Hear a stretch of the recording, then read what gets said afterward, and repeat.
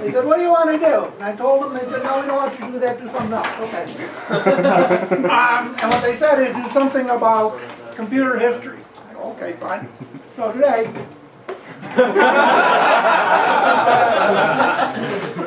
my amazing, idiosyncratic, highly opinionated history of computing.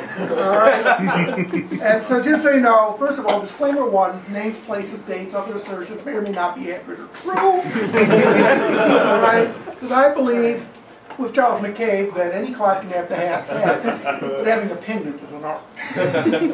All right. And disclaimer number two, just so you know, I have a very modest understanding of electricity.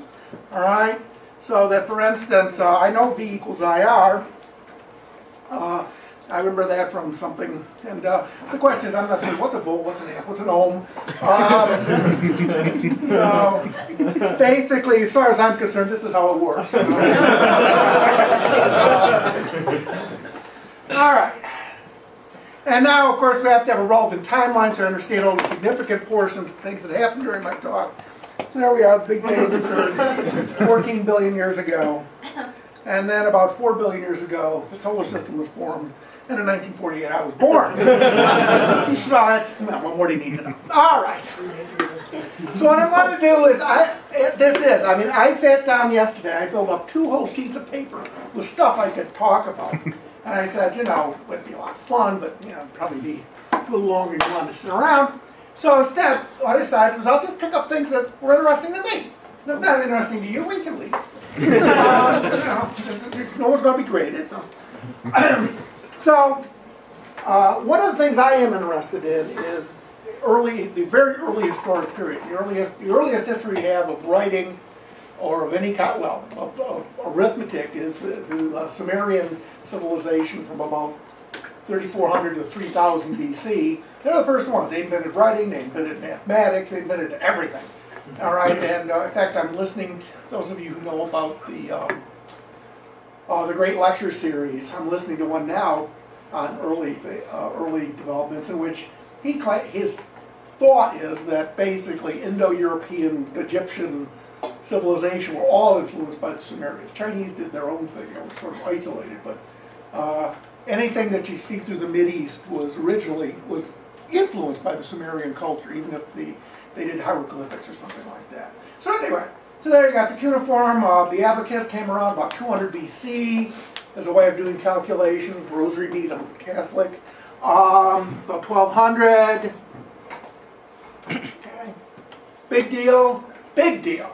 Big deal. Indo-Arabic number systems. Not Arabic numbers, they're Indo. All right.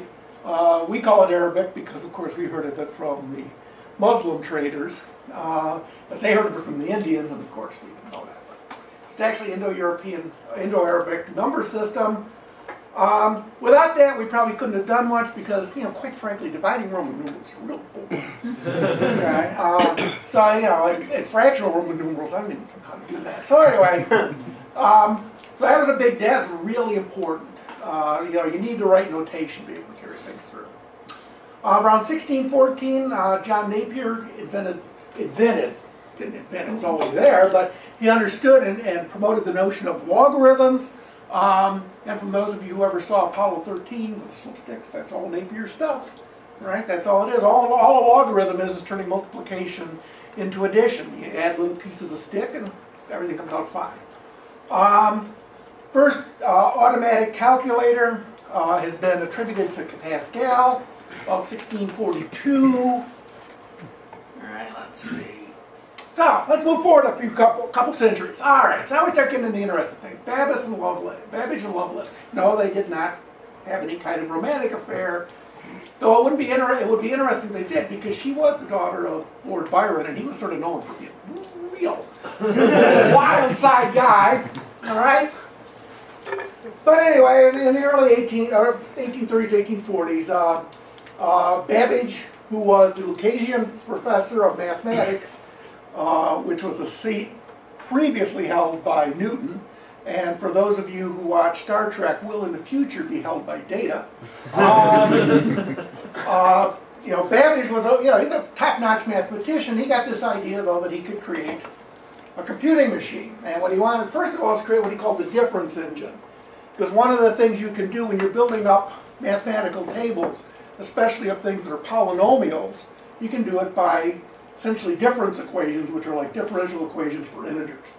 All right? And so the way they would build up the tables is they would have one group of people do essentially the raw computation, other people do it by first difference, second difference, however many difference you had to do, and eventually you're just adding constants. Once you get rid of all the exponents, you're just adding constants. All right, so he created an engine to do that, the difference engine. He got a grant from the government, and like all good researchers, as soon as he got the money, he spent it on something else. And what he decided to spend it on was his dream, which was the analytical engine. And this is, by all accounts, the first recognizable general digital computer. All right, it was all in decimal, it was all done with gears and pulleys and all that kind of garbage. It was programmed, was to be programmed with essentially punched cards, because those were common because they were used for weaving looms. That's a shot card loom. So he was promoted this. He never could get it done, and there's arguments about why. I mean, eventually the government cut off his funding, but the reason he was unable to do it was basically that the mechanical engineering of the day was not up to the tolerances he needed to be able to do this thing. All right. However, he got one of the people who got interested in this was Augusta Ada Lovelace, and she was a top-notch mathematician on her own right at a time in which obviously that was something that women just didn't do, but she was really top-notch. And she got interested in it, worked with Babbage, and actually has been credited with writing the first recognizable program. She wrote a program to compute Bernoulli numbers, showing how that would be done on the analytical engine if they could actually build it. All right? And so the two of them sort of launched this stuff. And so that's sort of our intellectual forebears, the ones that sort of hone in on what we do. Goes back to Babbage and Lovelace. In fact, some of you may have heard of the Ada programming language. It's not used a lot in academia anymore, but it is used a fair amount still in the government and in the Defense Department. Then that was named after Lady Lovelace. So, skipping forward a few more decades, we come to Herman Hollerith. Now, okay, Hollerith was a mechanical engineer out of MIT. He made a lot of inventions, but his biggest invention was for the 1890 census. The census, I don't know what we had, 35, 40 million people in the United States at the time. And the Census Bureau did this quick back-of-the-envelope calculation and realized that by the time they got all the census forms in and tabulated them, it would be 1901. All right? So this didn't bode well for the future. So they put out a competition, and Hollerith won it with a tabulating machine based, again, on punched cards. All right? You'd bring in the census workers would bring things in, they'd punch it on cards, and this would tabulate things along the various columns. All right? From which we get something that probably none of you have ever seen, but was very familiar to me as a child, and that's a Hollerith, okay, 80-column punch card. All right? And you used to get these in the mail with your water bill, your electricity bill, whatever it was, and they always had stamped on them, do not fold, spindle, or mutilate. So this was the first input device that the first input device I worked on for large systems was using punch card. Basically, a punch card had 80 columns, 12 rows. The holes in the rows basically represented ones and zeros, pretty obvious stuff. You sent it through a card reader that would read them either optically or by magnetic brushes.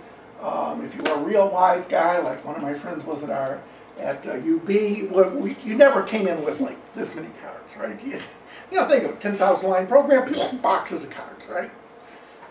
Then you come in with your boxes of cards, you'd feed them in, and you'd wait around for an hour, and then you bring out your listing, and you find out a syntax error on the first line, and you'd start all over again. All right? Paid to be very good, and That's why I focus on paying a lot of attention to what you're doing, because it was costly to make a mistake. You know, in fact, when I was at Fisher, we had a small computer. We got one turnaround a day. Right? So you don't make mistakes. You spend a lot of time making certain that what you wrote does not have any mistakes. The other thing is, another interesting story about this. Jump forward 100 years. Barry Bain, who we'll see later as one of the people that I'll mention in software engineering, was one of the program leads on one of the Apollo, I think it was Apollo, maybe it was Mercury, one of the early space missions. I don't think it was Apollo. It was probably either Mercury or Gemini in the 70s. And one of the things, obviously, when you put something in a capsule that you're going to put people in and then shoot them at the top of a rocket as far as possible, weight matters a lot. All right? So everything that was on the manifest had to be accounted for in terms of its weight. So they went around, here's the computer, blah, blah, blah, blah, and they came up to BAM and they said, okay, how much does the software weigh? He said, the software doesn't weigh anything. They said, well, it's got to weigh. We have software? Yes. It's necessary? Absolutely necessary. Then it's got to weigh something. He goes, no, the software doesn't weigh anything. All right? So the guy who was doing the audit says, this is driving me nuts. He goes away, comes back later, and he brings a box of these things. And he says, is this the program? Because I can weigh this. And Bain says, yes, the program. The program is the holes.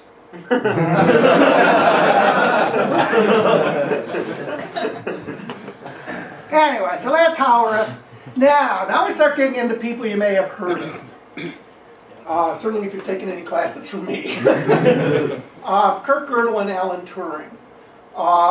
Both of them very tragic endings to their lives, as it turns out. But if you want, I'll talk a little bit about that. But you'll notice, notice the date of which they made their major insight and the date at which they were born. Kurt Gödel was 25, Alan Turing was 24. You're already behind the 8 ball. So yeah, okay? What Gödel said is, well, I'll give you the background, all right? He hung around with a bunch of people in Vienna, including Wittgenstein in his first incarnation as a philosopher. And these people tend to be what's called logical positivists. And how many people know what logical positivism is as a philosophy? They don't teach that over there? They must teach it over there. All right, anyway. The basic idea behind logical positivism, it's sort of related to what we call scientism, which is if you can't prove something to either true or false, then it's a meaningless statement. Now, does God exist? Can't prove it true or false, meaningless statement. All right? And Gödel got upset by this. He said, because he was Platonic with ideals and all this stuff. He says, something doesn't sit right with me. He was a top-notch logician. And his contribution, I think this is the key contribution that launched sort of the way we think about computing today, in which what most of us do has nothing to do with numbers. Nothing to do with numbers. All right? Is he recognized the numbers were not just numbers. They could represent concepts. Okay? And to give you the 30-second rule, what Gödel did is he said, look, all right, how do you prove something? Well, you have some axioms, things that you assume to be true, and there were, I can't remember now, but in Principia Mathematica by Russell and Whitehead, there were about 13 axioms, something like that. All right, so you got axioms. Those are theorems that are true by definition. Okay? Or you can do, think of the same thing, Euclid's axioms for geometry. So you got axioms. These are true. You've got rules of deduction, how you can take two things that are true and to do something new that's true. That's called a proof. All right? The chain of argument is the proof of a theorem. All right? So he said, well, how many things do I need to represent all of the statements in Principia Mathematica? He goes, well, I can code them real easily. What do I have? I have parentheses, I have upside-down A's, I have propositions, propositions, I have variables, blah, blah, blah. He does the arithmetic. He says, it comes out to you something like 14 symbols. He says, great, okay, give me each a number. Now, how do I represent a statement? A claim, an axiom or a theorem? Well, you simply take the numbers and you multiply the first position is multiplied by the first prime, the second one by the second prime, 2, 3, 5, 7, 11, all right? So you're guaranteed by the unique factorization theorem that every proposition has a unique representation. Okay? All right, cool.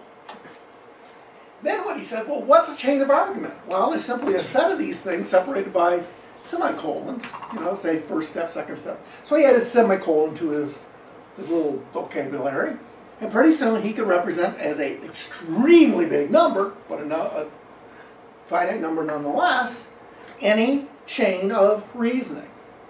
And then his insight was to say, well, what is it that we do when we create a new theorem? Well, we transform one number into another number. And he came up with a function that could transform the right numbers. In other words, if this actually was a relation, but if you apply this to a well-known existing theorem, anything that comes out is itself got to be true. So that means the actual proof itself can be represented as arithmetic operations, okay, which were encoded in this language that he had. So he had a self-referential system. And to cut to the chase, basically what it proved is there are well-defined statements in first-order predicate calculus, which is what you need to do integer arithmetic. There are well-defined statements which we know are true in the semantic sense, but we can't prove by any kind of mechanical procedure, because basically they're self-contradictory. All right? Essentially, you end up with a statement that says you can't prove me. All right? And of course, if you can, then your system's then you basically can prove something you couldn't prove, so your system's inconsistent. But if you can't prove it, then obviously it's true and you can't prove it. All right? Brilliant. Absolutely brilliant. If you want to know more about this, and want to turn your head inside out for a couple days, the best book that sort of covers all of this and the notion of recursion within itself is a book that's about 30 years old now, called Gödel, Escher, Bach, by Douglas Hofstadter, which talks about these self-referential systems. Anybody who knows Escher prints, you know, where two hands are drawing each other and this sort of thing, that's a recursive system. And Bach, as it turned out, wrote all sorts of interesting things that were self-referential. For instance, he wrote a violin piece for two violins, in which there was one piece of paper with one set of notes. You hung it up, one person played from one side, one person played from reverse, and it came out right. I mean, that's kind of cool. All right, so you read that, and Hofstadter also has a book just on Gödel's theory. He took a book that had been around since the 1950s and did some editing on it to bring it up to date. So you just want to learn that, you can. All right, so Gödel is that. He's 25 at the time. He goes on the basis of that, he went on to Princeton, became a great buddy of Einstein's. You know, they got all sorts of pictures of the two of them wandering around Princeton together. But eventually he just completely went bonkers, nuts. He was afraid. He was absolutely convinced that people were trying to kill him, that his food was being poisoned, so he didn't eat, so he died essentially of starvation, just refused to eat. All right. Now, Gödel does this. A couple years later, 5 to be exact, Alan Turing, looking to do his senior thesis. Jeez. All right. Graduate. Says, oh, that kind of thing of, I wonder what that means about what can be computed. All right, what can we compute? All right, so using essentially the same technique that Gödel did, he came up with this universal machine, numbered all of the basic, those of you who've taken CS theory know how Turing machines work, which you may or may, I don't know how far they go in CS theory, but basically you can number every machine, and then since every machine has a number, it can be interpreted by a universal Turing machine. And you take that machine and you set it on itself, or you set it on a program which says, tells you whether a program halts or not. And basically at the end you have a program to say, if the guy who got here says I halted, then I loop forever. And if the guy says I got here, says I loop forever, I stop. All right? And you have the same kind of contradiction. And that's why, for instance, we can't write programs which in general can determine whether a loop will ever terminate, or recursion, which is equivalent. All right? Brilliant. I mean, the man was absolutely brilliant. About the same time, there were two other brilliant people working in the same field.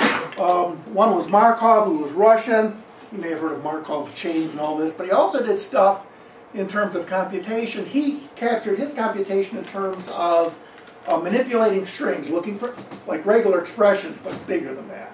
Manipulating strings, string transformations. And at the same time, Alonzo Church, who died not that long ago, did a whole thing on recursive function theory, lambda functions, lambda, Lisp. Yeah. All right? And what has been shown is that their two formulations are exactly equivalent to Turing's. In the sense, if you got a Turing machine, you can simulate the other two and vice versa. All right? And there's, what is this? Well, there's all sorts of people like register. People keep trying to develop a machine which is more powerful than Turing's, and they can't. All right? So the Turing hypothesis is that you can't come up with a machine which would compute these incomputable numbers. All right, people say, well, how about this one? You go, no, Turing can simulate that, so So they basically give it up. They believe. All right, Turing then went on. Well, we'll see this in a minute. Let me see. What's the next one? Yeah, World War II. All right. So World War II saw the rise of simple mechanical computers, ballistic computers. They were based on essentially mechanical incorporation of differential equations. That's how you found the range to something. All right, and this is on a submarine. So if you're on a boat, you've got to account for doing what boats do. Watch Deadliest Catch. All right, so you got to pay attention to them. And so the earliest, those were analog computers, but they were computers. All right. Richard Feynman, one of my heroes, okay, great physicist, probably the greatest American physicist of the 20th century, worked on the Manhattan Project out in New Mexico, and he had his computers. His computers were men and women who went around and fed punch card machines to do the calculations that had to be done. If you're interested, he has a great lecture, and eventually it was written down about his years at New Mexico, part of which is a discussion of how they did the computations that had to be done. They got a lot of very bright young men and women, all right, and he just let them loose. And pretty soon they wouldn't let him in. All the stuff you see today, pipelining, parallel and things coming back, map reduce, all that stuff was there in 1945. It was just being done with cards. Map reduce at that era. Essentially, yeah. You'd split out and you bring all of that together. That's map reduce, right? Okay, and loops, because you go through one machine and come back around again to get the next, because they do simple. A machine could do division, or it could do multiplication, or it could do addition, or it could do subtraction. And so you had all these, you just pipeline them along. Okay. What's amazing is I think you're going to see is a lot of the things we talk about as being so cool today have been around forever. All right. Okay. Meanwhile, over in Britain, Alan Turing's brain has been turned to Bletchley Park, which was the code-breaking center for the British government.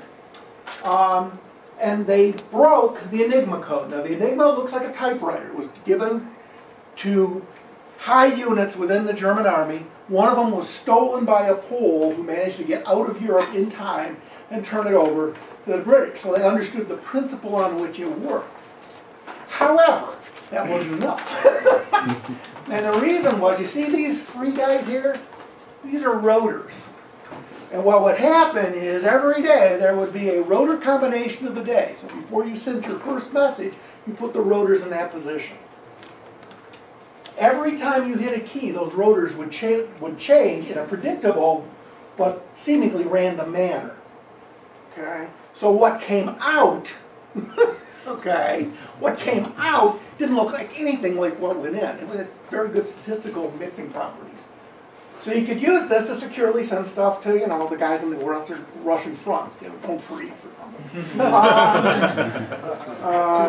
Too late, right? Okay.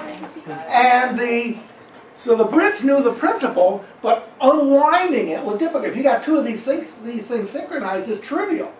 But if you don't know the three, so you have to find the code, and you do that. Those of you who know anything about breaking ciphers, and if you don't, read the Code Breakers, which is an old book, but it's about this thick, and it's just incredible the way people break codes. But if you know anything about it, a huge combinatorial problem here. So eventually they said, well, there's certain things we can key in on. For instance, the one thing you learn is that the generals are sending the messages, but the corporals are typing them. All right? And so the corporals tend to be, well, you've seen, watch MASH, right? They tend to be lazy, right? Don't have to do any more than they want, right? So there are all sorts of protocols. For instance, when you fired up the machine in the morning or started a new message, you were supposed to hit a whole bunch of what are called nulls, which are like spaces. All right, a random number of them. Okay? Well, that takes time. So you don't do it. Well, that means then, since all orders begin pretty much the same, General so-and-so to General so-and-so fire, attack now, well, the General so-and-so to General so-and-so is pretty well known. If you can decode that, then you can basically reverse engineer the setting of the rotors. Okay? So that's what they did at Bletchley Park, and eventually they built the first known general purpose computer called the bomb, which was developed by Turing, which automated this. Okay? It was basically, it had 16 different decoding cycles it could go through. So it could try 16 different code combinations at the same time. All right? And given that the Germans basically thought this was impenetrable, all right, and the first thing you do is you commit, oh yeah, it's impenetrable. We can't read anything you're doing now. All right? Some of you may have heard that early in the war, when the Luftwaffe was bombing Britain, they basically destroyed Coventry. They basically took the city of Coventry and demolished it. And the British knew it was coming, but if they sent planes up, the Germans would know that they could break their code. All right, that was one of the toughest decisions that Churchill made during the war. Okay? So anyway, all right. So Turing does all this neat stuff. At the end of the war, he writes the Turing test. How many of you heard of the Turing test in AI? The ability to, how can I tell whether I'm talking to a computer or a human? He came up with that idea, and people have attacked it back and forth, but it was the first idea of maybe these things can think. He came up with some really deep insights into the biological relationship to computation, which biologists within the last 10 or 15 years have just begun to understand that he knew what he was talking about. Right? And then in 1954, he was a homosexual. And he was caught in the act with another man, so it wasn't a child. But because of that, he was declared a security risk, which meant he couldn't do any of this stuff anymore. He was given the choice of either going to jail or taking sex-suppressing drugs, which cause his breast to grow and all this stuff. And in what can only be described as a fit of depression, he ate a cyanide-laced apple in 1954 and committed suicide. All right? Bad karma, really bad karma. We were really stupid back then. But as most of you know, the most prestigious award in computing from the Association for Computing Machinery is the Turing Award, given in his honor. All right.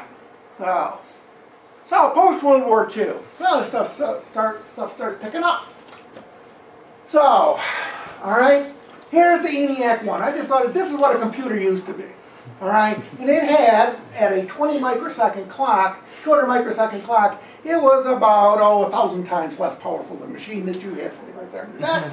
But it did weigh 30 tons. It had a vast memory of 20 digits. Okay? It had a mean time to failure of 2 days and mean time to repair of 15 minutes. You better hope that your calculation didn't take 2.5 days.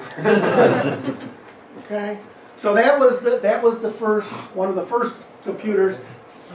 This is John von Neumann. How many of you have taken the computer? I don't know what they call it in computer engineering anymore, but the basic hardware course. All right. Have you heard about what a von Neumann computer is? Yeah. Well, that's him. Another one of the mathematical geniuses of the 20th century. Made contributions to quantum mechanics, game theory, everything he touched turned to gold. Worked on the Manhattan Project and all that. Developed the notion for how to put together a computer, which is what we have today with the ALU and the memory and the I/O and all that stuff. And here he is with his first computer, the Institute for Advanced Studies in Princeton, the computer they built, which was called the Johnniac, because it was his. And so this is his basic idea of how things went.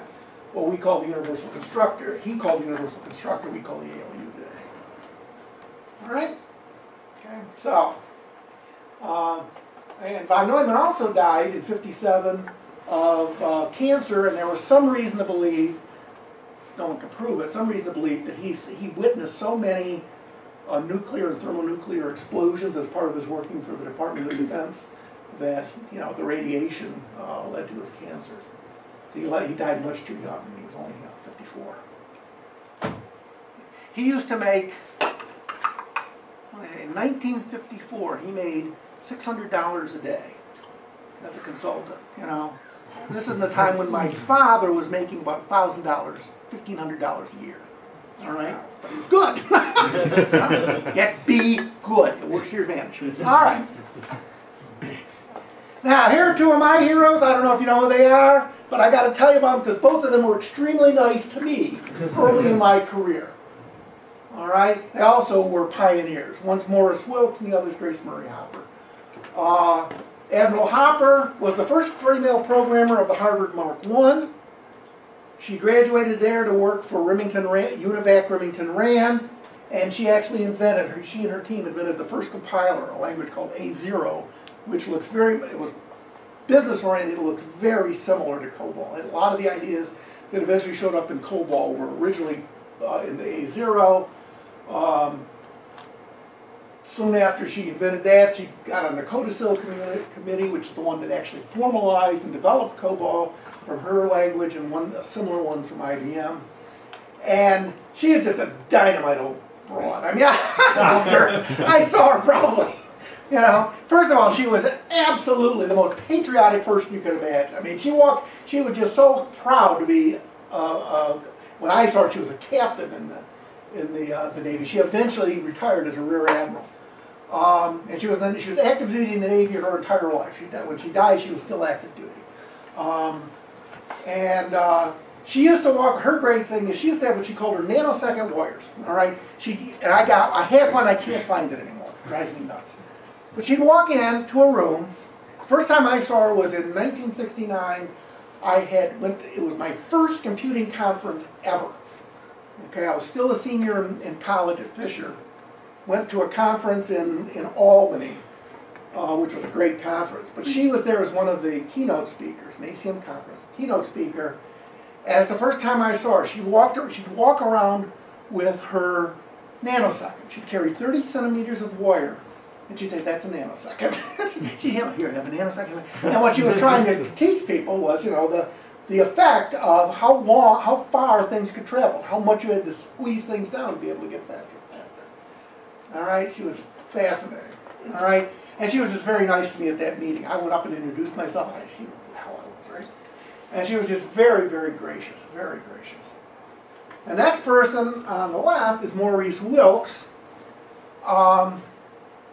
Wilkes created actually the first general purpose memory storage general computer, what we today would call a general computer. It was based on the ideas from von Neumann, but he got there first. And it was the EDSAC, it was at Cambridge in '49. All right, it was the first computer based on von Neumann's architectural principles. All right, it wasn't terribly fast, 650 operations a second. It was faster than any human could do. That's pretty good. All right, it had 3,000 vacuum tubes. It was a great invention, but the thing he became extremely most influential was he was the inventor of the term microprogramming. Does anybody know what microprogramming is? What is it? Is that where you kind of program the state machine of a CPU to execute instructions? You got it. All right. What you do is it's writing the program that interprets the instruction set of the computer you're using. It's used everywhere today. All right. If you look underneath the hood of a modern Intel processor, there's a very long instruction word computer actually driving things. Okay. And he was the one who came up with the idea that the best way to put together a regular, well-engineered system was to write a program to interpret the program. Okay? And it was great. He couldn't do it. He came up with principles that would in principle work, but he couldn't do it in 1949 technology when he proposed it. But it's the standard way in which processors are done today. And not soon after. We'll talk about it in a minute. Okay? Also about the same time, just a couple years before my introduction to the world. The ACM was formed in 1947, and the IEEE Computer Society, its predecessor, was formed in 1946. They've been around forever. All right. So now what I'm going to do, I don't have an awful lot more. I got some more. But, all right, what I'm doing is I'm going to go through each decade since then. I'm going to give the things that impressed me. All right? Other things impress different people. These are the things that impressed me. All right, as I go back. Now, I was 5 years old when this was happening. But as I go back, I'm extremely impressed. All right, so, typical hardware in the 50s, you had memory. They could be CRTs. We had a professor here when I started named Jim Carbon who had actually worked on one of these systems, a 701, and you could actually see memory. You could look through it. It was basically a cathode ray tube. You could see the bits that were 1 and 0. All right? Which means they were really big bits, okay? But you could see them, all right? So you used a cathode ray tube to represent the 1s and 0s. Lutz had used what are called mercury delay lines. It was basically an acoustical system. You sent an acoustic wave through it, knew how long it took to get back, all right? And it actually acted sort of like a disk drive or a drum, which constantly recirculates things, all right? The interesting thing is you had to plan ahead of time. If you wrote an instruction, you had to know how long the instruction was going to take, so you could guess how far ahead you had to be to get the next instruction without losing time. All right? Okay? Because it wasn't going to be the next one in line. It was going to be, a few milliseconds down the road before that one came by. All right? Later on, they added magnetic core. At this point, there was no common data size. Like today, everything is bytes, 8-bit bytes or multiples thereof. There were 36, there were 24, there were 18, there were 6, there was everything. All right, there was no common data size. All right, because people were still trying to figure out how these things work. Okay? The processors themselves were mostly vacuum tube. Toward the end of the 50s, we had the first early transistor computers. All right? We're not talking about large scale, we're talking about individual transistors. The I.O. was confined to mag tape and punch cards and paper tape, teletypewriters, and line printers. Okay? Give you an idea, typical IBM 704 rented for $50,000 a month. It had 32,000 words, 6 bits per character. All right? And you could do 40,000 additions a second. All right? Rented for $50,000 a month, and gas cost 24 cents. So you can do the arithmetic. Okay? How these things were, they took whole humes, they took whole buildings. Up in Buffalo, National Gypsum used to heat their main building from the computer. Yeah. Software. These were the first personal computers. Why were they personal? There was no operating system. Now, to do something you had to take the machine over by yourself. All right? So you go in and you flip the switches and get it to boot, and away you went, and it ran. If it crashed, and just sat there. So you got this $50,000 a month computer being used by one person, and most of the time it's not doing anything. All right? Okay? Big investment. All right? So that's why early on, being a programmer or software engineer was considered scut work, because you were worth a heck of a lot less than that computer was. All right? Okay, so they could say you work desk checking, do all this stuff before you even approach the computer. All right. The first programming languages came out, COBOL, Fortran, Algol 58, and guess what? Lisp. Very early, in the 60s, John McCarthy. Right? And the first operating systems, GM's, I can't remember what NAA stands for, but that was their first, they wrote the first operating system for a 704, 707 kind of a computer. That was eventually they donated it to the IBM user group, which is called Share, so it became the Share operating system. And then eventually IBM took it over and made it IBSys. But it was a batch system. It fed stuff in the beginning. All it did is it took you sitting at the console away. They had an operator. So now you couldn't sit there and see what your program was doing. You took your card, you handed it to the programmer, and some time later it came back with the syntax error in line 1. All right? Okay. So, that's the 50s. Okay. But notice things are moving forward. We got real programming languages here. I mean, my kid's still using this. He's on mechanical engineering. Fortran's been around forever. So, doesn't look exactly like it did in the 50s, but it's been around forever. All right, so let's move up a little bit. Okay, 1950s, what am I doing? I'm doing duck and cover. Anybody know what duck and cover is? Yeah. Okay, fine, that's what I'm doing. I live in Verona, New York. I'm 8 miles away from Griffiths Air Force Base, where there is a boatload of B-52s, and I'm figuring, what am I doing this for? If the poo-poo is the propeller, I'm dead. I mean, you know, all this must just be crowd control, because, or so they can count the bodies easily or something. I don't know. You know, not a chance I'm getting out of here. All right, so. Okay, so move to the 60s. This is when I got involved in the late 60s, actually the summer of 1969. All right? So, all right, that's when I started. Between my junior and senior year in college. I'll tell you a little bit about that in a minute. Anyway, so what do we see in the way of hardware? This is where I'm going to break into hardware, software, other stuff. All right? So hardware, CDC 6000, great machine, wonderful machine, designed for high-speed computation. High in the terms of the day, all right? It could do about 2 million instructions a second.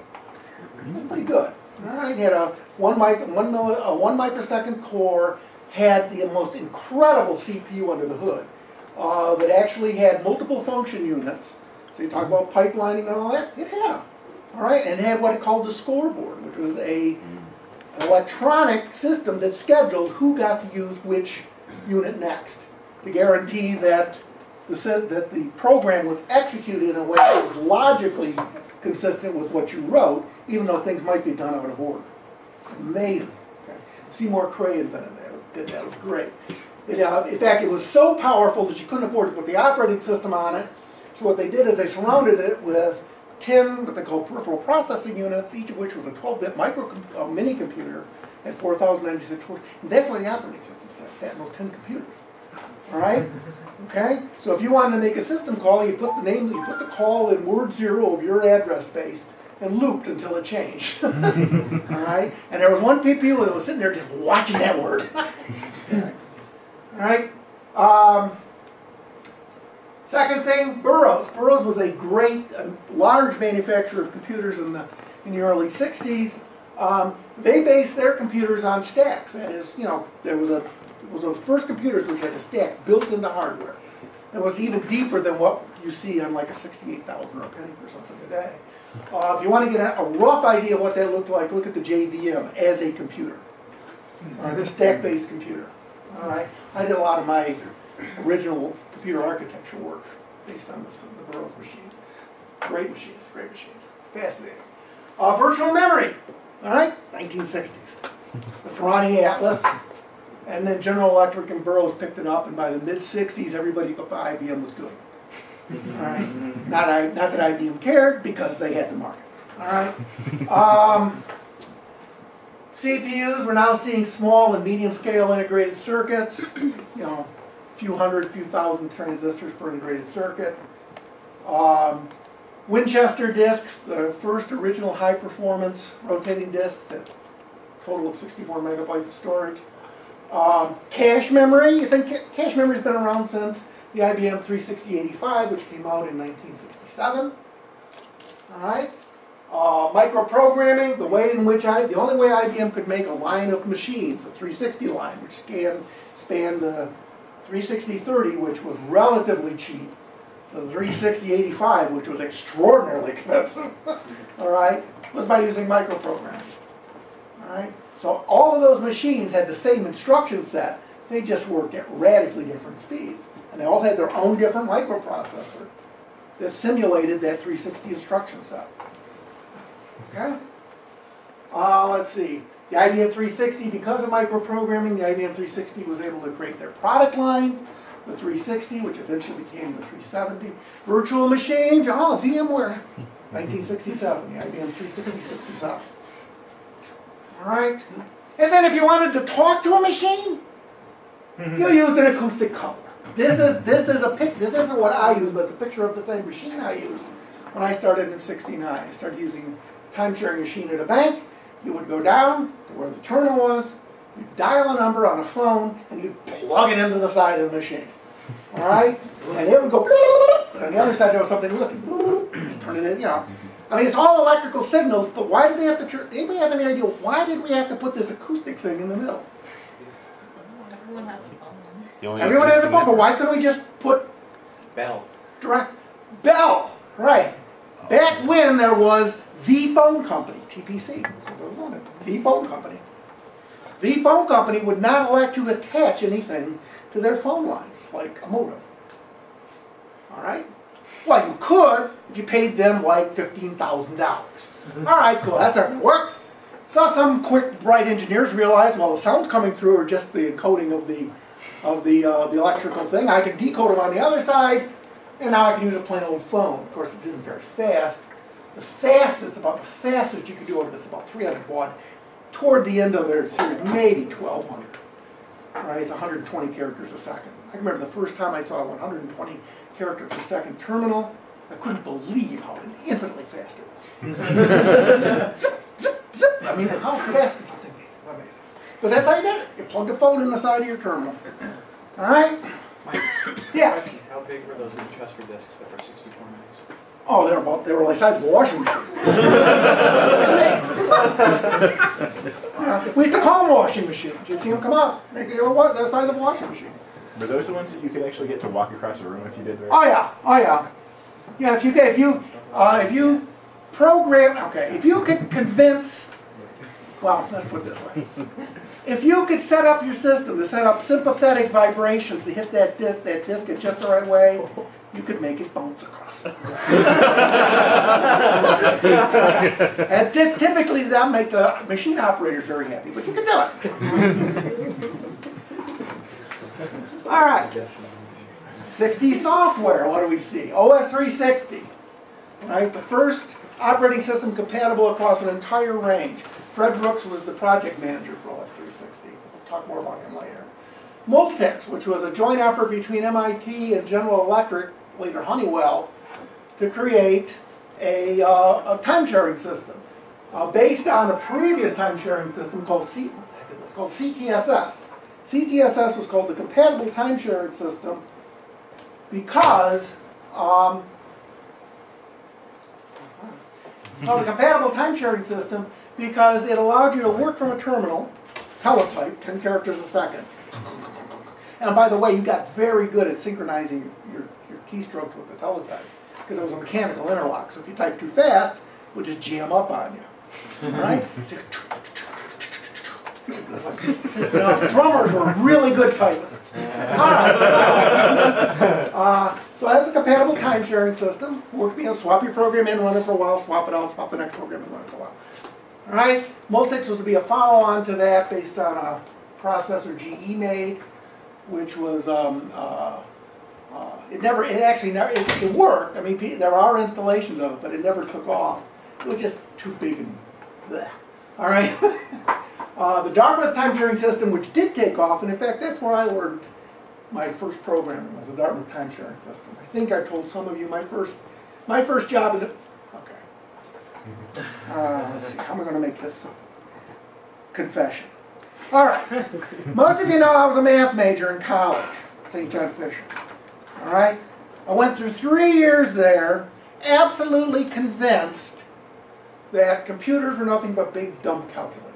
Right? Which was not, because that's where all mathematicians believe, they're big, dumb calculators. You know? So I thought, okay, fine, big, dumb calculator. Why would anybody spend their time around that kind of thing, right? And then, between my junior and senior year, I needed a job. My cousin happened to be working at Marine Midland, which became HSBC, which is God knows what it is now. And he said, well, I'll put in a word for you with the summer co-op, summer intern program. Okay, fine. That was good. That was my foot in the door. I wrote my resume. I sent it in, said I knew how to program. I lied. Well, actually, I didn't entirely lie, because the previous year I visited one of my friends at Syracuse University, and he'd taken me into their lab where they used APL, a programming language, and I actually typed 2 + 2, it came back 4. I was programming. All right, so I walked in, and I got a job. I walk in, there's like 8 of us in this room. 7 of them get sent down to the computing center to rip apart listings all day.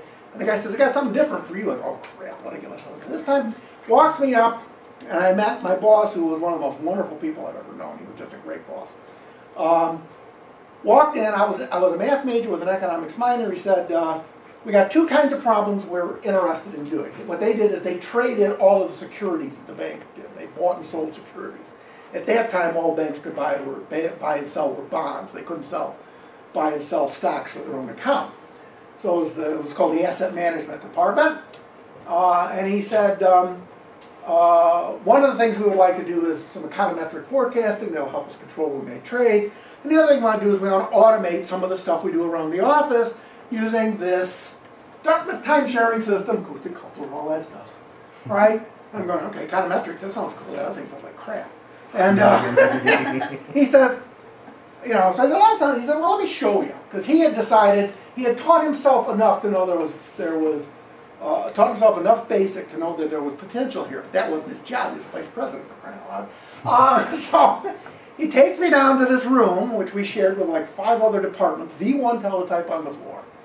All right, dials a number, puts the thing in the side of the machine. It says, General Electric time sharing system, log in please. I can remember that so clear. I can remember it like it was yesterday. And I said, crap, I gotta learn how this thing works. That's what I've been doing for 40 years. Right? Right? So this is just too neat, man. Right? And so that summer I taught myself basic, you know. I taught myself basic. He sent me to a course. I learned Fortran. Okay. Went back that year for my senior year at Fisher. Took the one computing course that we had in the college, which was numerical analysis. All right. Now you'd think as a math major I'd like numerical analysis. Not me. I hate numbers. Numbers suck. Right? Okay. When I took mathematics, you know, calculus. Okay, that's okay. Right.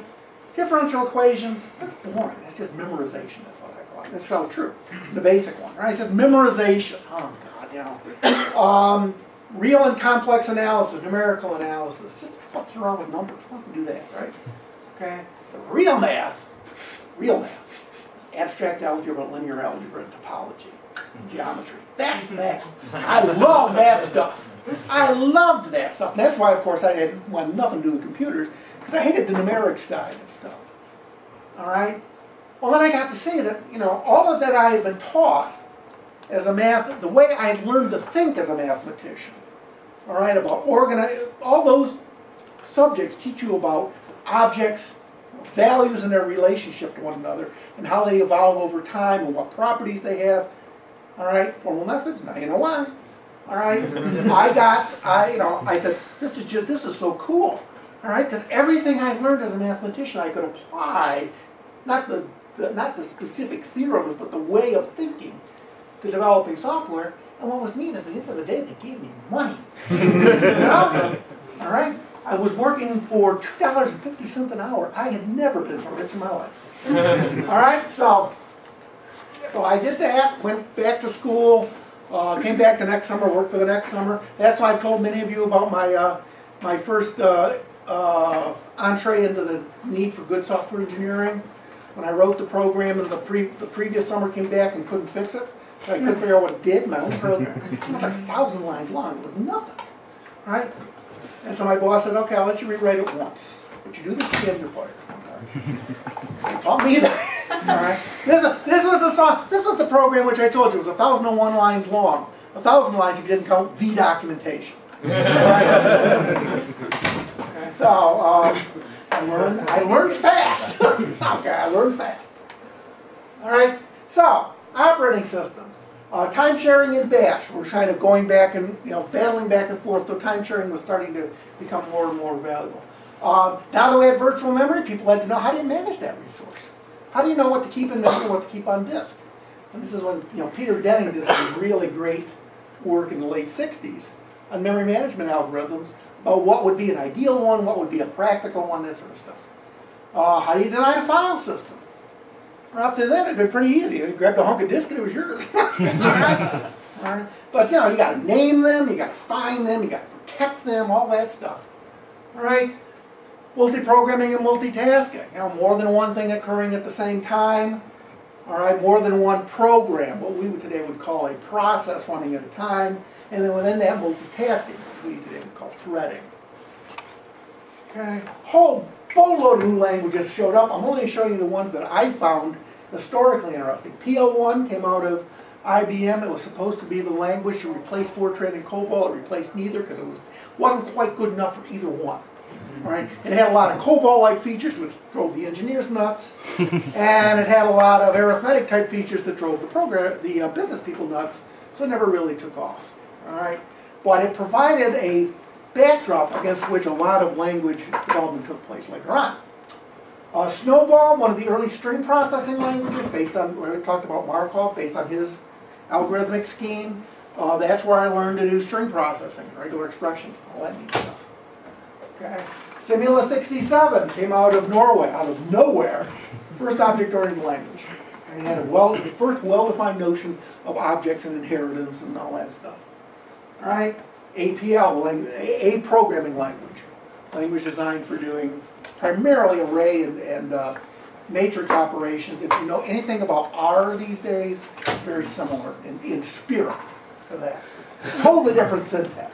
You had to have a special keyboard, all right? It literally used Greek characters, all right? So if you didn't have a keyboard and a type that had Greek characters on it, you couldn't read it, all right? Databases started to make their appearance with the first attempt to allow people to access things in a reasonable way called ISAM, the Index Sequential Access Method, came out of IBM. And then HCI, we actually had the mouse. There it is, there's the first mouse. Doug Engelbart, see? Sketchpad, and all those drawing programs you got? All right, that was done by, oh God, I can't think of his name now. Ted, anyway. All right, people were doing now, you know, to do it, you basically had to let someone give you their $10 million machine for a couple hours. All right, which if you're MIT, you can do, okay? Or Berkeley or Stanford, all right? If you're St. John Fisher, no. Okay, ain't gonna happen. Right? So that's what we saw in the 60s. Okay? And that's about the time I made my transition from mathematics into computing. I went to the University of Buffalo. Right? One of the reasons why I love the CDC 6000 is that was what we had at Buffalo, and I just thought it was a fascinating computer. All right. So what about the profession? What was happening in the profession? Well, we had the first NATO conference on software engineering in 1968. So software engineering as a concept, at least as a dim vision in people's mind, it's been around since 1968. ACM published the first undergraduate curriculum model, ACM Curriculum 68. Dijkstra wrote his cooperating sequential processes. So for all of you who have been beating your head against semaphores, blame him. He can take it. He's dead.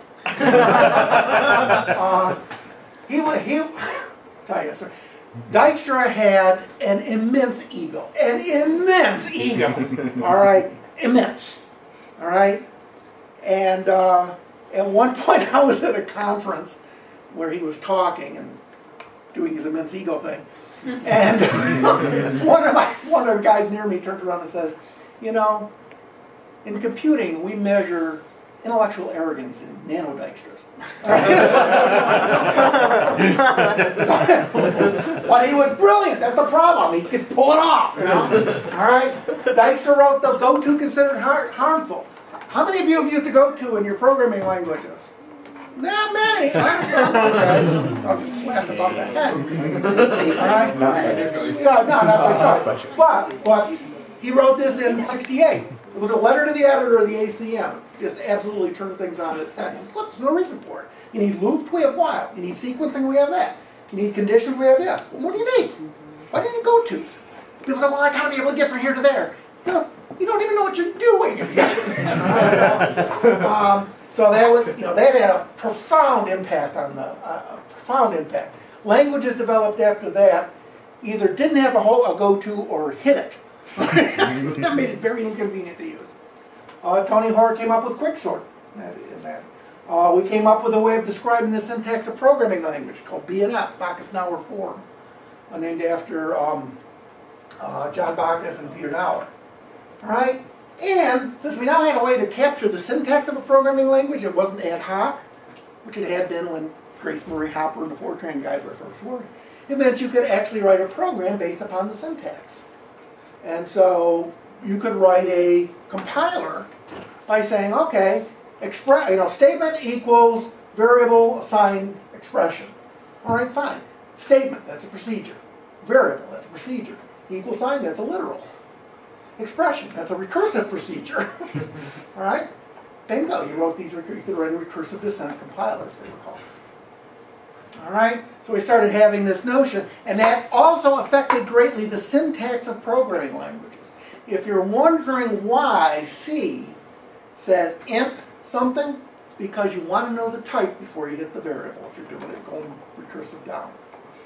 All right? You don't want to have, you don't want to see a whole, other languages that do, variable, comma, variable, comma, variable, comma, variable, colon type.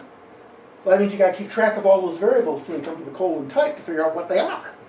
But if you say type first, right, then you can just apply it to the variables that come across them. It had an incredible effect on the syntax of languages. Things have gotten a lot better. We've got much more powerful tools now, but a lot of the reason C is the way it is to deal with that problem. All right. Okay, the 70s. Man, cool. All right, solid state memory.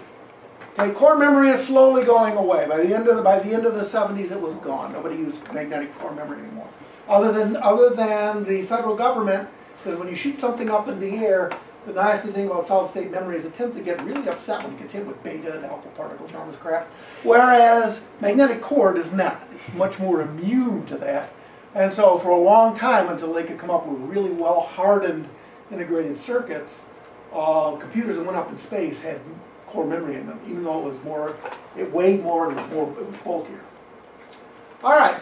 We also saw the coming on the stage, the era of the mini computer, the PDP-11. Oh, I love the PDP-11. The Data Journal Nova, what a piece of junk. The Varian 620i. The nice thing about the PDP-11, it had a very regular instruction set.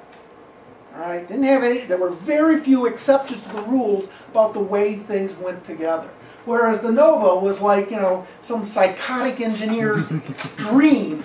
All right, and it just had weird instructions, and they would do strange things. Oh God! And the Varian was somewhere in between. But I love the PDP-11. Here it is, the 1134. There's its processor. That's the CPU, folks. That's the CPU on 1134. All right? It was on its own circuit board. Love this machine because, where is it here? No, we'll get to it on the software page in a minute. So anyway, that's the PDP-11, wonderful mini computer. Just people who worked on the 11 just loved it. All right? And the reason is, you're still writing a lot of software in assembly language in those days, right? It wasn't till C came out and really broke through at the end of the 70s that people would consider writing anything that was time critical in a language other than assembly language. So if you're writing an assembly language, you want a machine that is regular, okay?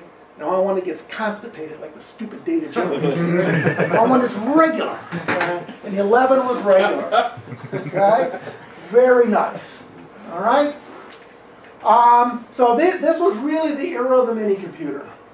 The 70s and up through the early 80s, the mini computer. All right? But we started to see microcomputers. The Intel 4004 came out my third year in graduate school, 1973. It was totally useless, other than as a proof of concept. All right? It had an ALU, it had all this, but it couldn't do anything, all right? Couldn't do anything useful, but you take one look at it and you go, oh, crap. By that time, we knew about Moore's Law. We said, well, it can't do anything today, but in 2 years, it's going to do a lot. All right? So then that was followed by the 4040, which could do a little bit more. The 8008, which could almost do something interesting. And then the 8080, which is enough to actually power a computer powerful enough to do something that somebody cared about.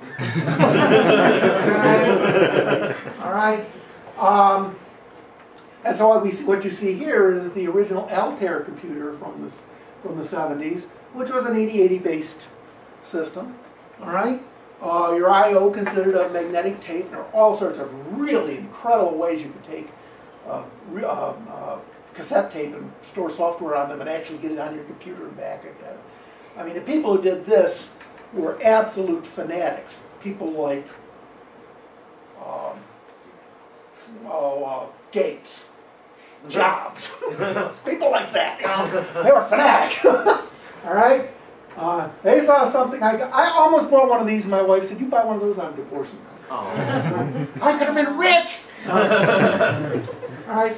The Motorola 6800, which was Motorola's, actually a much cleaner machine. I'll tell you, the 8008 and the 8080 looked like they did because we can cram so many transistors on this chip. That's basically it. What can we do with them? All right. So the instruction sets were not designed by computer architects. They were designed by electrical engineers who were psychotic.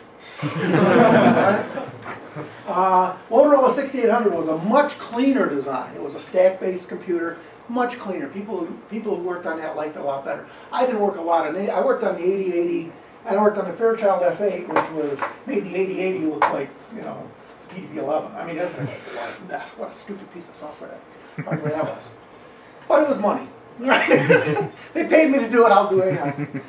I'm in grad school, I'll do anything for money. Okay? And then the big thing from my perspective,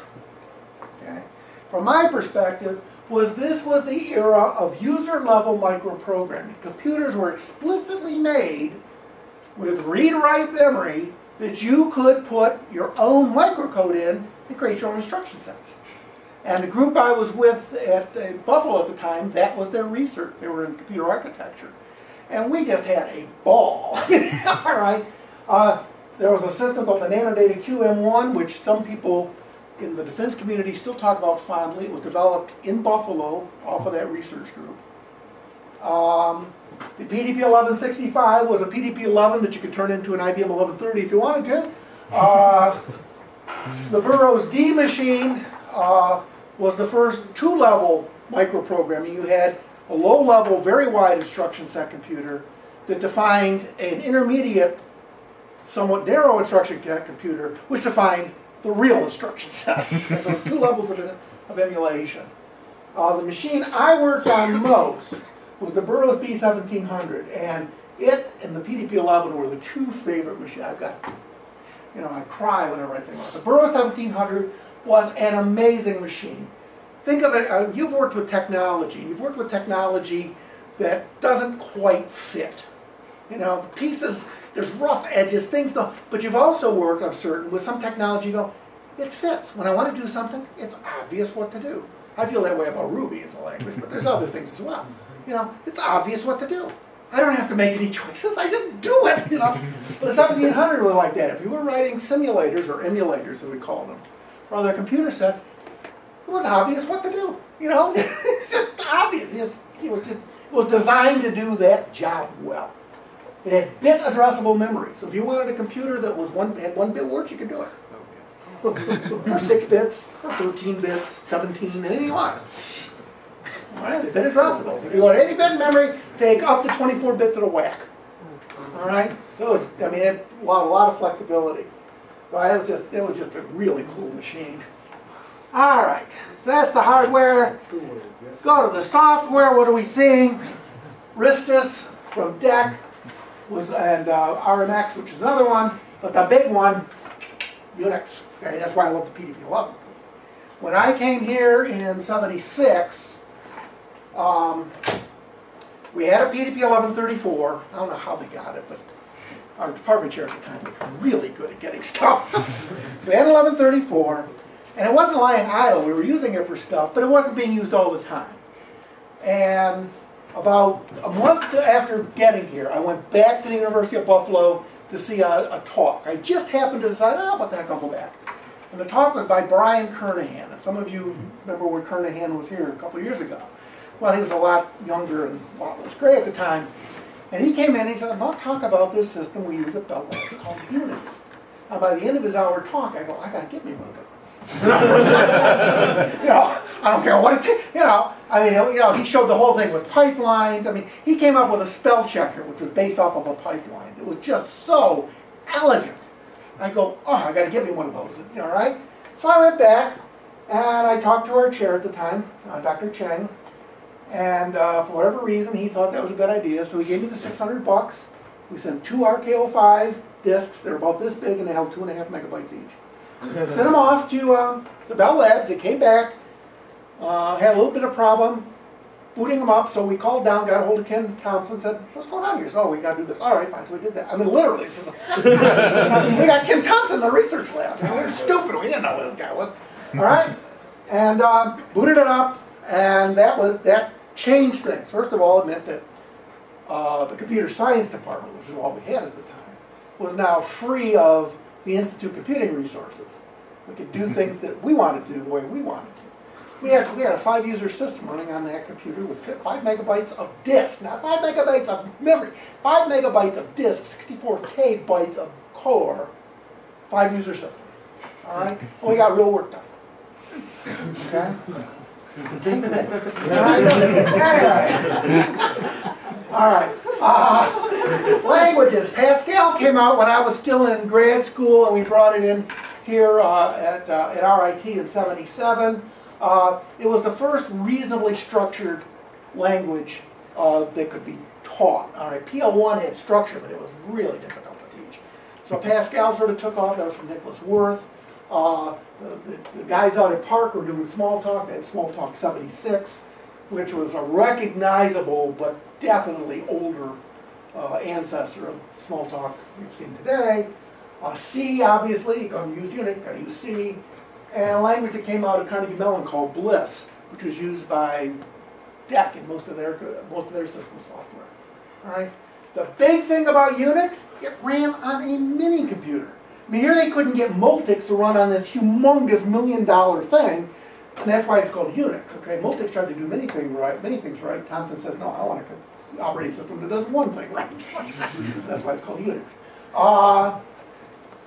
The vast majority of the operating system was written in a high-level language. I know most of you don't think C is a high-level language, but it is. All right. Okay, certainly higher level than assembly language. There was like 150 lines of assembly language. The rest of it was all in C. All right, and we started to see some work in databases. At the beginning of the decade, Codicil came up with a network database model, which you viewed as nodes and links and all that stuff, basically. Shortly thereafter, Todd came up with his relational database theory and all this stuff about normalization. There was no SQL, but the idea of relations, tables, and how they could join, and normalization and all that stuff. And then about 5 years later, Chen came up with his entity relationship models for modeling database systems, and that was a big step forward. I know you guys like NoSQL, and I like NoSQL, but believe me, all right, NoSQL doesn't mean no structure at all, and that's what things looked like before. HCI, Xerox had the Alto workstation, which was arguably the first personal computer. Yeah, it cost $50,000, but it was a personal computer. With the Bravo text editor, which is the lineal ancestor of any text editor you've ever used, whether it's Google Write or Microsoft Word or whatever. All right, all the base ideas were set in Bravo in the 70s. And other things, visual editors like VI and Emacs, because now you had a computer that you could run them on. You had time sharing, you could run them on a mini computer. You didn't have to depend on the people at the Central Computing Lab to let you run this stuff. Just did it. All right, the notion of components and pipelines, which has become now an architectural style, was promoted by Unix. Homebrew computing clubs, and just to show you, this is the simplest world's simplest Pascal program. All right, that's where it came from. All right, and then what about the profession? Well, now we start getting real papers on things that are recognizably software engineering. Harness is classic on the criteria to be used, decomposing systems into modules, which is the basis for encapsulation, information hiding, all that. Though he didn't call it that in this paper. You read that, you go, God, this guy knows what he's talking about. He's actually written a program once in a while, right? Brooks came out with the Mythical Man Month, which was the first thing on project management for computing, and based on his experience with the OS 360. Dykstra won the Turing Award, entitled his talk, The Humble Programmer, and everybody's going,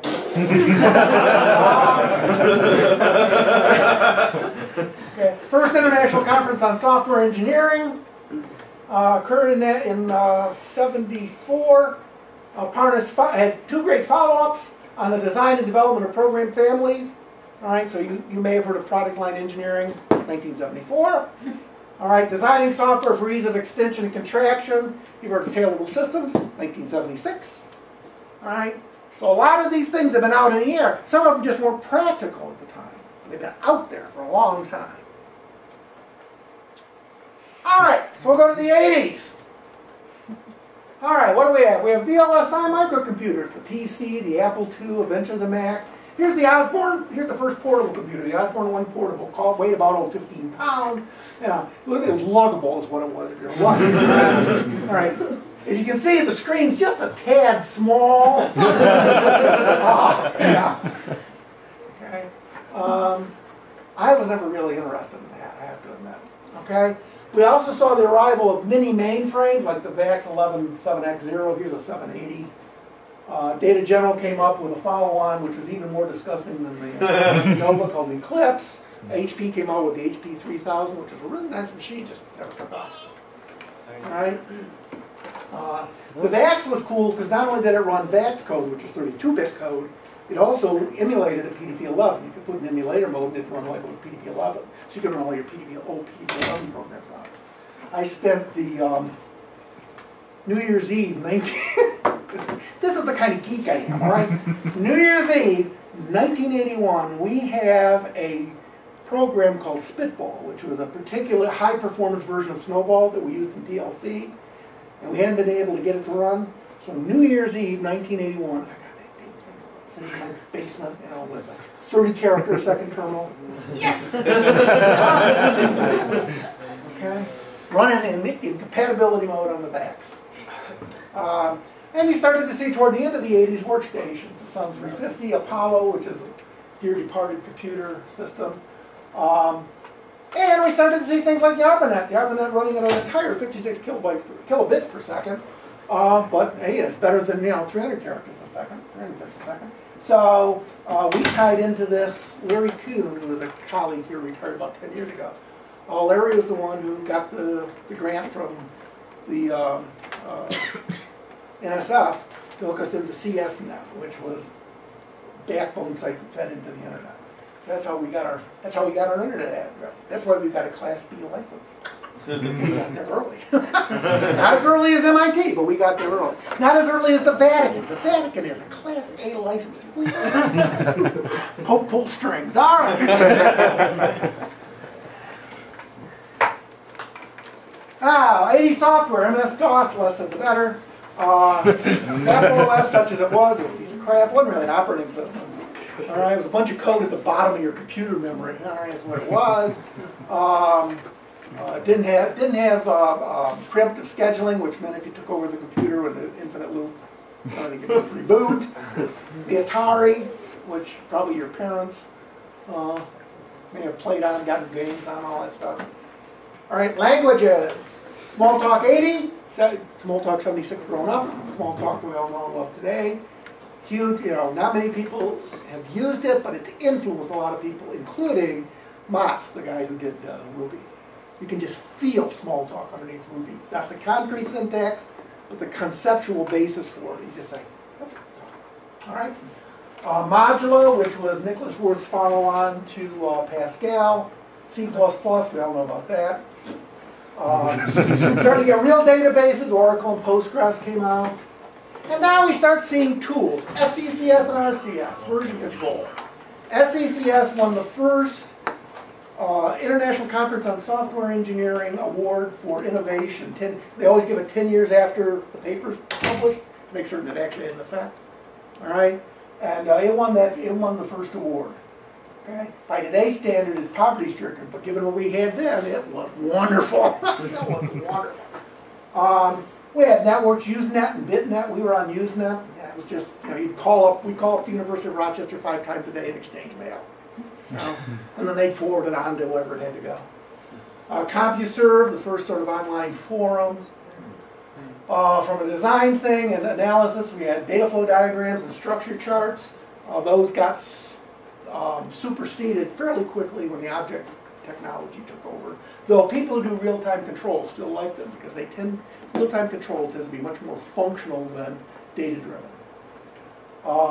Tools for doing compilers, Lutz and Yak, and one of the first tools to actually allow you to do pattern matching and putzing around with stuff.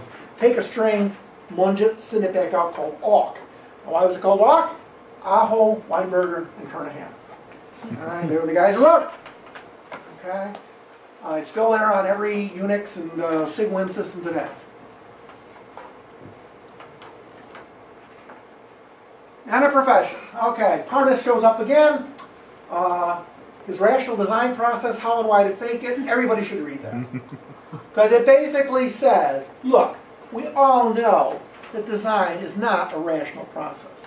You have insight, and you have stupid, you have to make mistakes, all right? But at the end of the day, you've got to design. And if you've done a good job, what you ended up with is probably pretty good, even though it looked like crap along the way.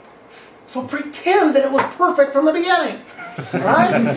Or, you know, how and why to fake a rational design process. You know, mathematicians have been doing this for centuries. You do not want to see the first draft of most proofs. Well, they dress it up. You know, I sat on a train one day and it came, no, baloney. You know, same thing here. All right, so I would suggest read. It's a great paper from the 80s. Brooks came back with a classic no silver bullet, which basically said there's no magic where we're going to find that's going to make software development easier. Software development is hard. That's not what they keep telling us. Yeah, well, I know. But that's it, right? Software development is hard. Okay, it's intrinsically difficult. He talked about Aristotle in that. Really cool. Yeah.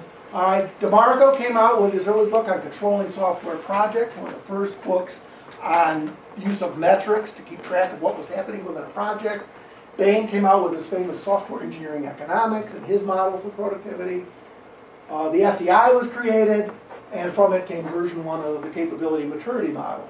A lot of us have problems with the specifics of the capability maturity model, but the idea was fine. You ought to know whether you're good or bad. The idea of the capability maturity model is to tell you, whether you're doing good practices or not. Okay?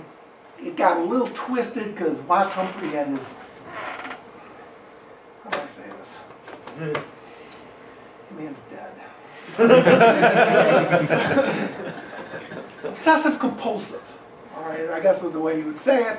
And so, I mean, he wrote his book from front to back, and he wrote his table of contents from back to front, and they met in the middle. All right, this is the kind of guy he was, right? Okay. Me, I just throw away the pages, Okay.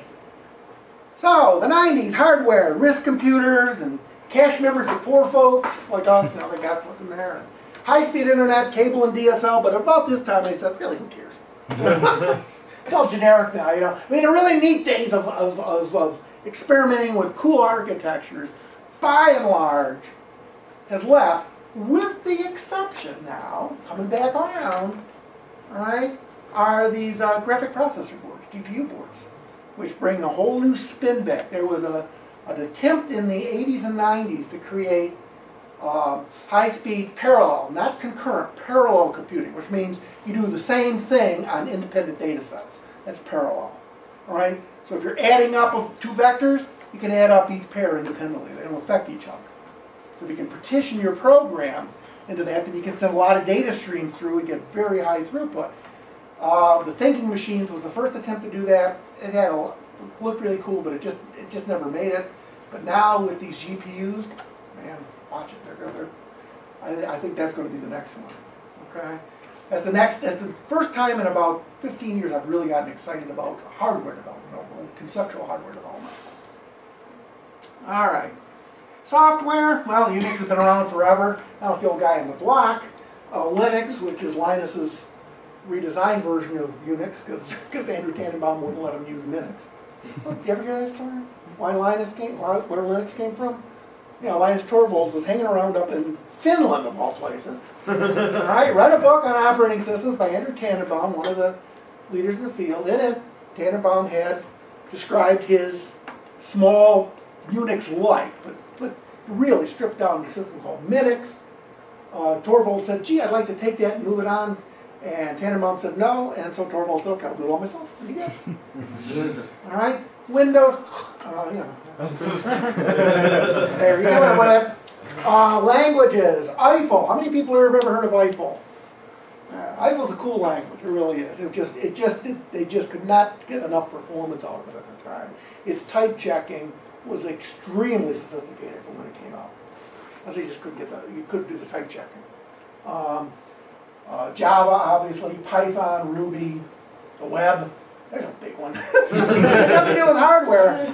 But I can remember, all right, I'll tell you what the heck. 1993, your faithful servant is sitting in his room over Building 10, which is where my office was at the time, and reading some Newsnet article, and someone says, there's a browser for this thing called the World Wide Web. It's available at NCSA. Seems cool. Let's try it out. Oh, okay, what the heck. It's an easy day. Downloaded it, fired it up, and I go, good God, this is cool. And there were no pictures. It was gray background text and hyperlinks. That's all you had. But I said, this is going to rock. I was going to ask how many days later you realized that you should leave. All right. Yeah. This is going to rock. This kid, Mark Andreessen, who's now worth 20 times what I am, 2,000 times what I am, you know, was putzing around out at NCSA doing this. I sent in some of the earliest bug reports on Mosaic. Okay. But anyway, I said, this is going to rock. And everybody said, what's the I said, look at this. Just look at this and just look at the possibility. Okay. 4 years later, there was the first ad based on the web that had a web address in it. IBM at the Sugar Bowl in 1996 at midfield was trying to sell OS2. They were trying to beat out Microsoft, right? Big chance of that. OS2, www.os2.ibm.com. I go, it's arrived. All right. So I give all credit to the guys out at NCSA who did it, and Tim Berners-Lee who came up with the idea. I mean, you know, you can't imagine what it was like to be in school in the 60s and 70s, you can, in the 60s and 70s, and try to find an article about something. You had to go to this thing called a library. If you're lucky, it hadn't been ripped out by the person before you who was trying to screw you in your class. Right? You know? I mean, I made this thing up last night and this morning. I said, gee, I like a picture of a PDP-11. Wonder what Maurice Lutz looks like. Cool. So, you know, the web has changed a lot. I'm reading a book now, actually, which talks about how it is actually potentially changing our own neural pathways, because it turns out the human brain is extremely plastic and is very able to adapt to stuff. And there's this guy, he sort of riffing on, well, what does this mean? He talks about how he has his attention span has dropped a lot. It's difficult for him to read a novel, say, because he's so used to just reading snaps off the web. All right, I haven't gotten there yet, but I think that's because my brain's slow. All right? And a profession. All right. So Watts Humphrey did his personal software process, followed by his team software process. I'll tell you, you read these books, read every other line. Because his idea, when he talks about conceptually what he's trying to do, and even conceptually how he wants to go about it, go, yeah, that makes sense. And then you go a little further on, you realize, you know, this guy really is obsessive compulsive. You know, I can't live like that. All right? The design patterns, actually they came out in the 80s, put them on place. Fowler's refactoring, oh no, design patterns did come out in the 90s. 94, Fowler's refactoring, the unified modeling language, and for you as undergraduate software engineering degree at RIT. That's where we go.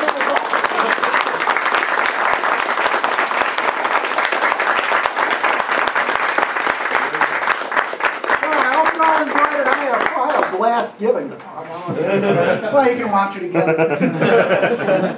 Are you taking questions? Sure. I've got opinions about everything. So I've got two. I'll ask one and I'll let others, and then maybe if there's time I'll ask another one. So the P2P11, as I recall, came with Space War so that the guy installing it could make sure everything was plugged in. Yes. Did you ever play any of it? No, because by the time we got it, it was gone, and I was interested in running Unix. I could run better games than Unix. Better games than Unix. Yeah. No, what you're thinking of? No, it wasn't the PDP-11. It was the PDP. Oh God, it wasn't the 8. PDP-7, I think, became the Space Force. Well, actually, that's what Ken Thompson wrote the Unix system for. He wanted to run Space Wars, and he's been able to run it for a while. GE, MIT, and Bell Labs have been working on Multics. And then Bell Labs pulled out, and he says, well, I can't play Space Wars anymore. So he just found this unused PDP, I think it was a PDP-7, maybe a PDP-9, unused PDP computer sitting in a corner somewhere. Right, so squirreled it into his cube and started writing Unix so he could write Space Wars. All right? And then, he said, well, how are we going to get the brass to give us any stuff? I mean, this, 8K of memory was 8K of memory was a budget line item at the division level. All right? He says, how are we going to get them to give us the money? Then we need to do this. And they said, oh, we'll create a typesetting system for the word processing staff. All right, that's where NROF came from, and TROF. Okay? Joseph Asana did that. They gave him the PDP-11, and they go, great, put it in the corner, we're going to Space Force. Oh, there's a story about the word processing pool back when they had them. At Bell Labs, my brother was there, and he was finishing up his dissertation, and so he'd written. And it was a very theoretical dissertation. It was on formal semantics and snowball. Okay. Anyway, he did that, and so he did what every mathematician would do: is all of his theorems were in the form, so and so if and if that. So he'd write so and so IFF that. You come back at him. That's not a word. We can't type that. That's not in our approved list of words. It's a well-known mathematical term. Can't do it. Every IFF in his theorem was changed to if and only if. Every single one. Anyway, talk about corporate stuff. Yeah. Anybody else? Yeah. Hobbies. What hobbies have you had with creating computers? Have you ever built one? I never built a computer. I love. You saw the thing on electricity, man. I'd kill myself. No. My hobbies have always been writing software. I just love writing software. I like writing. I've written assemblers, I've written compilers, I've written pieces of operating systems, ported Unix to a new system. That's what I find What cool. system? 68,000 back in the early 80s at Tropel. Okay, got a paper out of it too, because we did it in a very innovative way. If you want to read it, go back, Unix, 1981 or 82. Mike Shawn, who's a graduate of the CS program, and I did the work. Yeah. That was a lot of fun. That was a ball. Yeah, so I just like writing software. I like designing and writing software. Okay? Really don't have an awful. I'll buy a computer. Commodities. Never really had much of an interest in building one. All right? It's like, I drive cars. I don't have an interest in building one. Anything else? Shoot. Okay, so I'm actually doing a bit of a history research paper on the building the MIT AI lab and Mac was. And one of the stumbling blocks I hit is I'm trying to nominate the building for a National Register nomination. And I need to know, do you have to know if Ritchie or Thompson actually worked in that building, or did they work from Bell Labs remotely? I think they worked for Bell Labs. I think. Yeah, of course it ought to be. So should the Stanford AI lab. A lot of great stuff was done by Mac. Yeah. Still the best typesetting language for mathematics, even though you type it in. It's a markup language. Right? Beat the crap out of anything Word or anything else I've seen you do. Unless you want to sit there all day getting, carpal tunnel syndrome where click, click, click, click, click. Anyone else? Yeah. Did you keep in contact with Grace Hopper? I saw her at several conferences after that. I never formally got, but I would see her at conferences and we'd chat for a few minutes and then she'd be whisked away to some big you know, VIP place, and I'd be left holding my chicken wings. Ever hear a phone number? Huh? No. Little old for me.